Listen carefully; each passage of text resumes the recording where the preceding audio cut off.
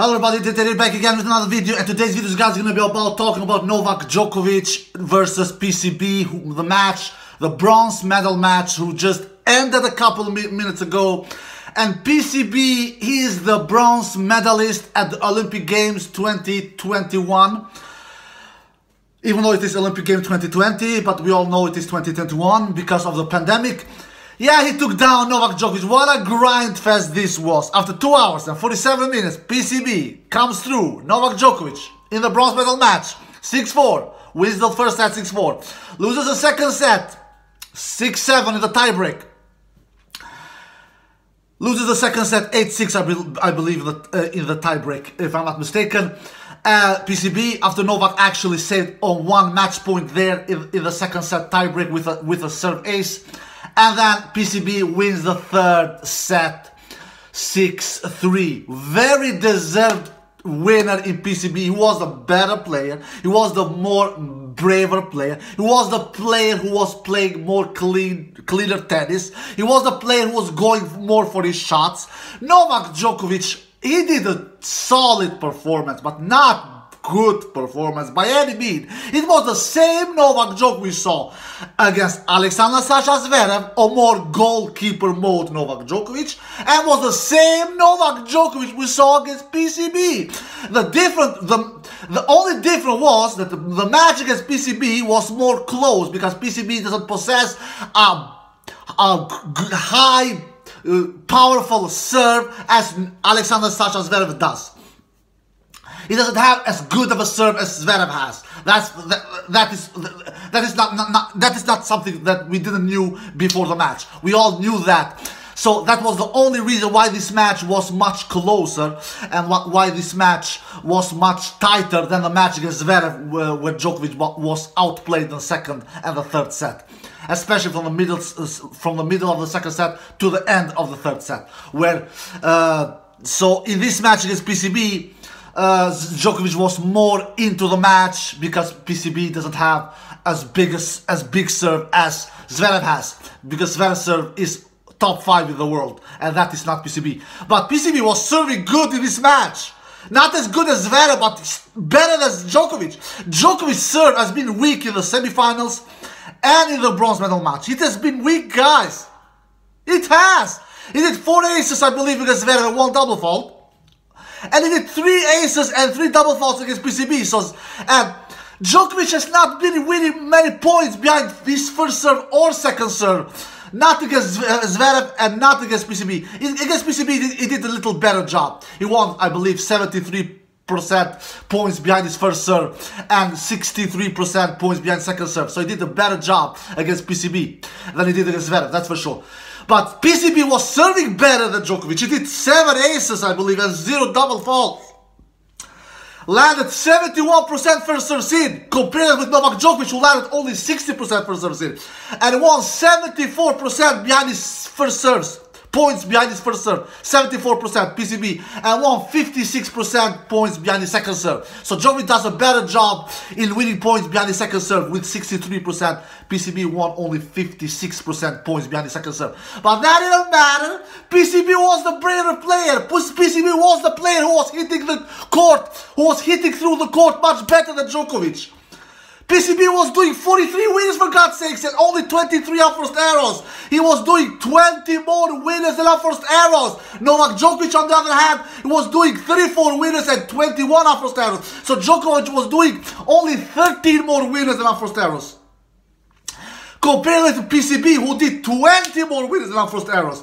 And PCB, he took his chances, for God's sake. He had 5 break push opportunities, PCB, and he converted in 2 of them. Broke Djokovic serve 1 time in the first set, and broke Djokovic serve 1 time in the second set, in the third set, I mean. That's all what PCB needed. In the second set, nobody had break punch opportunities. Well, they went toe to toe, and they were holding their serve pretty comfortably, both of them, because none of them saw any break punch opportunities in each other's serve in the second set. So, but Djokovic, for God's sakes, he had 6 break punch opportunities in the entire match. 6! 5 in the first set. Didn't convert any of them. PCB had 3 in the first set, converted 1 of them.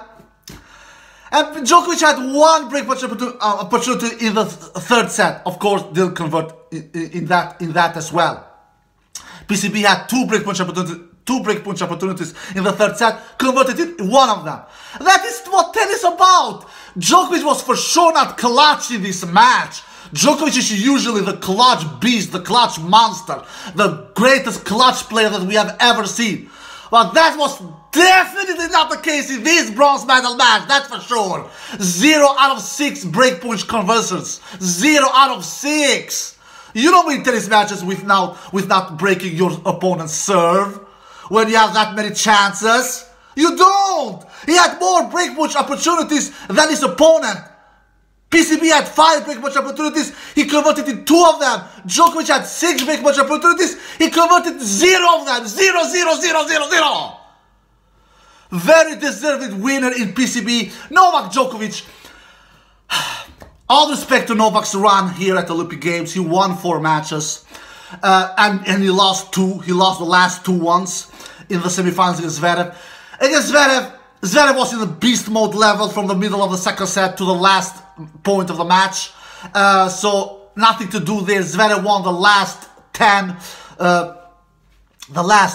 games out of 11 games that was played when he started his beast mode level from the second set, from the middle of the second set, when he won 4 straight games in the second set, from 2-3 down in the second set, and then won 6 games in the third set, and won the 10 out of the last 10 games out of 11 games that was played. PCB was more human, even though he was really good as well. He was really good as well. I don't know. PCB is a really good solid tennis player. He doesn't possess he doesn't have any big weapon in his arsenal, like a huge superior forehand, or like a huge superior backhand, or like a huge superior serve, or like huge superior returns. But he's even. He doesn't have any big holes in his game. He's even. He has good backhand, good forehand, good serve, good returns, but he doesn't have anything superior in his arsenal. And PCB's clutch serving in this match, that last game, I have never seen anyone, I swear to you guys, I've seen tennis, I watched this beautiful sport over 20 years. I've never seen anyone just ordering that wide juice serve like he did PCB when he was serving for the match. In that last game of the match, he was just, it was like he was ordering fish on a restaurant. You know when you go to a restaurant and eat and you say I want fish, I want fish, I want fish, or chicken, whatever you like. He was just ordering that white juice serve on the line.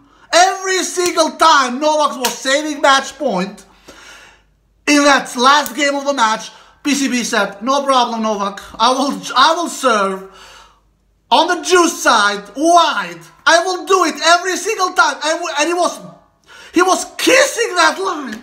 He was kissing that line every single time. And Novak was feeling like, what is happening here? He's just ordering this wide juice serve. He was ordering that wide juice serve every single time in the last game. PCB, when Novak was trying to break PCB's serve for the first time in the match. When Novak was, I don't know how many match points he saved Novak Djokovic in that last game of the match. A couple of 3 or 4, maybe 5, I don't remember exactly. And every single time, PCB was getting a new match point with that juice wide serve. Every single time. That was the most unbelievable thing I've ever seen. I've seen wide juice serves before. Of course I've seen it, but not in this regular basis. He was delivering them in a regular basis. He was just, all right, I'm just gonna serve wide every single time, wide every single time, wide every single time, wide every single time. And Novak, of course, he was kissing the line, PCB. So how can you return those serves? How can you return those serves, for God's sakes? That was sick to see. That was really sick to see. All right. Novak Djokovic, I don't know what to say of his performance. If Novak has one weakness in his game, if I could just pin out one weakness in his game, yeah, his overheads are not the greatest, but you don't lose or win matches with overheads. How many times you lose a tennis match with doing bad overheads? Bad overheads will not decide the tennis match, at least not many times. So I don't call that Novak's weak overheads, it is not a big factor in his game, at least not in my opinion. But what is a big factor, if I could pin out one weakness in Novak's game, it is his firepower. He doesn't have that greatest firepower, my tennis fans all around the world. He cannot hit through tennis players easily. He won 3 majors this year, that's sure, but he outgrinded his opponent. He outgrinded Medvedev in that Australian Open final. Medvedev was willing to suffer only the first set when Novak won that first set in that Australian Open final 7-5. But in the second and third set, Medvedev was not willing to grind. It was not like Djokovic was outground. It was not Djokovic was outpowering Medvedev. It was not Djokovic was hitting through Medvedev. Djokovic just gave Medvedev his own medicine. Djokovic was more willing to suffer in that Australian Open final, especially in the second and third set. Medvedev didn't want to suffer in the second and third set in that Australian Open final. Medvedev was overdoing the shots. He was overcooking the shots, and he was hitting himself out with unforced errors. The same thing in that French Open. Nadal is always willing to suffer. Nadal is the willing to suffer beast himself. He's not afraid to go into long exchanges and be willing to suffer for many hours on the tennis court. But Nadal, he was drained out in the 4th set. When Nadal lost that 3rd set, he was gassed out. He was finished physically, and Novak took him down. Novak weighed him down physically. Nadal was finished in that 4th set. He was gassed out. And then against Tsitsipas in the final, Tsitsipas, he played really superior tennis the first 2 sets, and after the first 2 sets, Tsitsipas, he choked more or less. He choked. It was not like Djokovic was outpowering him the last 3 sets. Djokovic was just hanging in there and was grinding in there and won a tennis war, guys. He won a tennis war. But when Djokovic faces firepower players who are going for their shots, who are going for the lines, who are serving big, he will lose tennis matches, guys. I swear to you guys, he will lose tennis matches like he did against Alexander Zverev in the semifinals. Zverev, for God's sake, did 30 more winners and unforced errors in the semifinal. Novak doesn't have answers like that. Powerful tennis like that. He doesn't have answers to powerful tennis like that. He doesn't have, guys. Novak doesn't have that plan B or plan C. Yeah, he can go to that time to time or try to play drop shots, but that will not make you win the match. That will make you win some points here and there, but that will most of the times not make you win a tennis match. Novak has only one plan, and that is to outgrind his opponent. And if their opponent are up to the task and give Novak his own medicine like PCB did, PCB was going toe-to-toe with Novak Djokovic from the baseline. He was not afraid of going with Novak Djokovic from the baseline and going in those long exchanges on the backhand to backhand, backhand to backhand. And PCB has a pretty good forehand. His forehand is underrated. He can hit through the court with that forehand. And his serve was really good in this match. Like I said, he was serving that wide serve from the juice side so many times in that last game. It was sick to see. And Novak, when he sees these kind of things, he gets panicked and he doesn't know what to do. And in the end, you can take him down. You can outgrind Novak Djokovic because Novak Djokovic doesn't have that plan B. Novak did 13 more winners and unforced errors in this match. It is okay number. PCB does 20 more winners and unforced errors. He does a better job than Novak Djokovic. He does a better job. He hits the court. He hits through the court much better than Novak Djokovic. So if I can say one weakness in Novak's game, at least this late in his career, it is his firepower. He doesn't possess the hardest and the biggest firepower out there. He was a much better shot maker in his early days. Just watch old matches against Nadal, Federer, you name it, 7-10 years ago. I swear to you guys, Novak was a much better shot maker. Novak is not the greatest shot maker in his older days. He is not. He has won 3 majors, but he has won them by outgrinding his opponent, not by being a great shot maker. So there you have it, guys. Alright, guys, I hope you enjoyed this video. If you did, give it a thumbs up, subscribe, and see you next time. Peace!